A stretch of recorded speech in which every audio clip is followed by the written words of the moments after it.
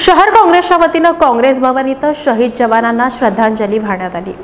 जम्मू काश्मीर इथं झालेल्या हल्ल्याचा सर्वत्र निषेध व्यक्त होत असून शहर काँग्रेसच्या वतीने काँग्रेस भवन इथं श्रद्धांजली वाहण्यात आली आहे। शहराध्यक्ष प्रकाश वाले यांनी हा हल्ला म्हणजे भारतीयांच्या सहनशीलतेवर झालेला हल्ला असं मनोगत व्यक्त केलंय। पुलवामा जिल्ह्यातील गौरापूर येथे जो दहशतवादी हल्ला झाला, या हल्ल्यामध्ये आपल्या भारतीय सेनेचे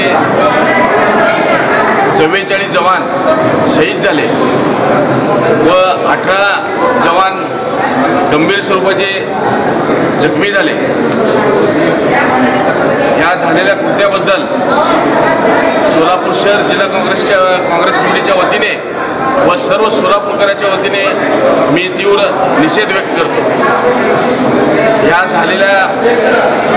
शहीद झालेल्या जवानांच्या दुःखात आमचे सर्व काँग्रेसचे कार्यकर्ते सहभागी आहेत व ज्यांनी जखमी झालेले आहेत अशा जवानांना धीर द्यायला पाहिजे, त्यांच्या तब्येतीत लवकरात लवकर सुधारणा व्हावं।